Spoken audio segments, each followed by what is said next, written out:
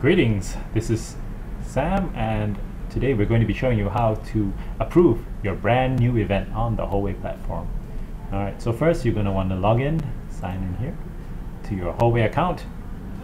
Okay, and then what you can do is go to that event page, your brand new event page link that your Howei representative will have given you.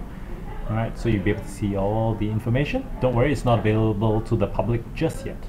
Okay, go ahead and double check some of those details, make sure that's all good. Alright, and then you can also test out your e-form by clicking on this test registration button. Okay, so after you verify that all the information is good, next you can hit that approve button.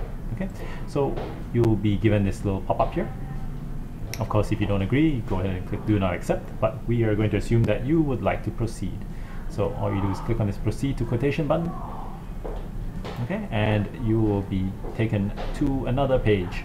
So this is some documentation and some T&C, okay, terms and conditions. Alright, and you will see this e-signature box. So what you can go and do is sign away here. If you don't like it, you can always clear it and try again. Okay, and then just type in your name and click submit, and that's it. Your event is ready to go. Okay, so give it a whirl, and we hope you have fun watching this and using the Howei platform. Okay, thanks for tuning in. Sam out.